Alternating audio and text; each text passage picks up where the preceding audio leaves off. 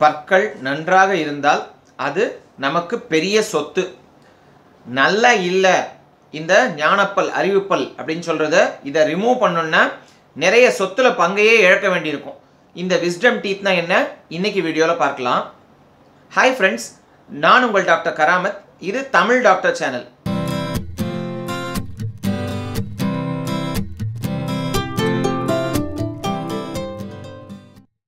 இந்த சேனல்ல மருத்துவ அறிவியல் சம்பந்தமான விளக்கங்களை வார வாரம் வீடியோக்களை வெளியிட்டு வரேன். இந்த வீடியோக்களை பார்க்க விரும்பினா தமிழ் டாக்டர் சேனலை சப்ஸ்கிரைப் செய்யுங்க.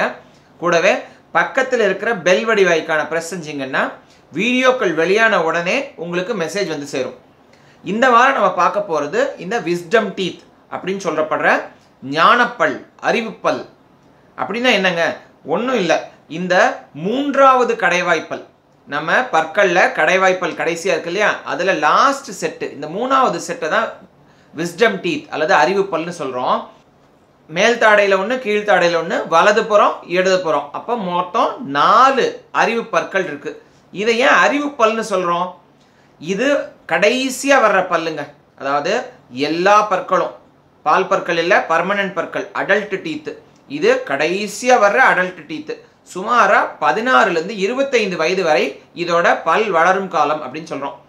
பொதுவாக இந்த 16லேருந்து 25 வயசுல தான் அறிவு வளருது, உலக ஞானம் வளருது அப்படின்னு நினச்சி இதற்கு அப்படி ஒரு பேர் வச்சிருக்காங்களே தவிர இந்த பல்லு வர்றதுக்கும் அறிவுக்கும் ஒரு சம்மந்தமும் கிடையாது. சரி, இந்த பல்லுனால என்ன பிரச்சனை? நம்ம எவல்யூஷனில் பார்த்தோம்னா முதல்ல நிறைய வெஜிடபிள்ஸ் சாப்பிட்றவங்களா இருந்தோம். இதெல்லாம் கடிச்சு மென்று சாப்பிட்றதுக்கு இந்த பற்கள் எல்லாம் தேவைப்பட்டுச்சு. நம்ம எவல்யூஷனில் முன்னேற முன்னேற நம்ம சமைத்து மற்ற மாதிரி உணவுகள் சாப்பிட சாப்பிட இதனோட தேவை சுருங்கி போய் நம்மளோட ஜா இது சுருங்கிக்கிட்டே வருது. இது சுருங்கி வர்றதுனால இந்த கடைசி பற்கள், இந்த ஞான பற்கள் வர்றதுக்கான ஸ்பேஸே இல்லாமல் போயிடுது பல பேருக்கு. அதனால இது முட்டிக்குது, வெளியில வராம சிக்கிக்குது. இதைத்தான் இந்த பற்களோட பிரச்சனைன்னு சொல்றோம்.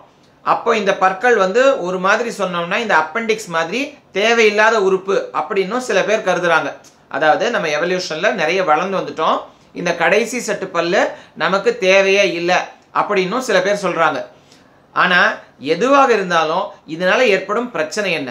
இப்போ இந்த 4 பற்களுமே நன்றாக முளைத்து வெளியில வந்துருச்சுன்னா யாருக்கும் எந்த பிரச்சனையும் கிடையாது இல்லையா? ஸோ விஸ்டம் டீத் நல்லா இருந்தா ஒரு பிரச்சனையும் இல்லை.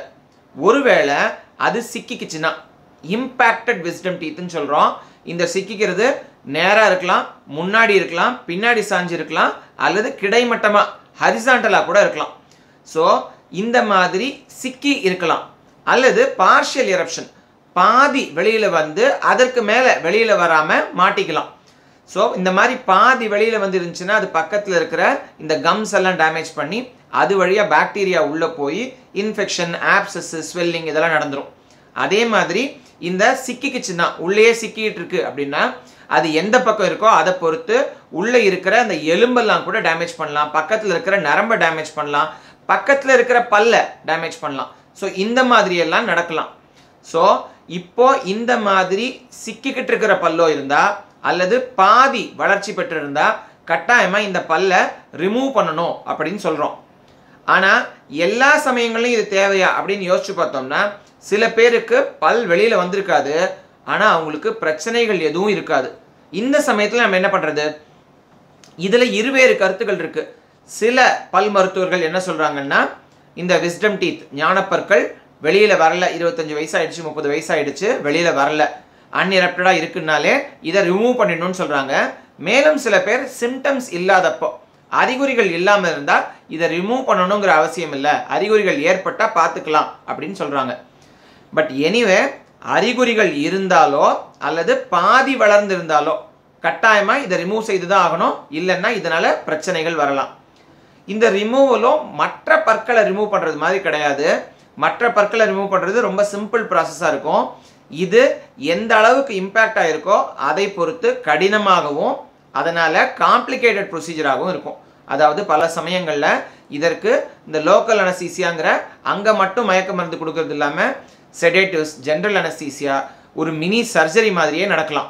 ஸோ அதனால இந்த பல்லை ரிமூவ் பண்ணுறது கூட சமயங்களில் காம்ப்ளிகேட்டட் ப்ரொசீஜராக இருக்கும். ஸோ இப்போ இந்த பல்லு மொத்தமாக தேவையே இல்லையா, இந்த பல் எதுக்குமே தேவையில்லையானா தெரியலைங்க.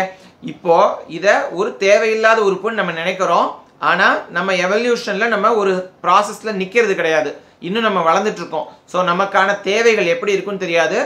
இரண்டாவது, இந்த விஸ்டம் டீத் ரிமூவ் பண்ண விஸ்டம் டீத்லேருந்து ஸ்டெம் செல்ஸை எக்ஸ்ட்ராக்ட் பண்ணியிருக்காங்க விஞ்ஞானிகள்.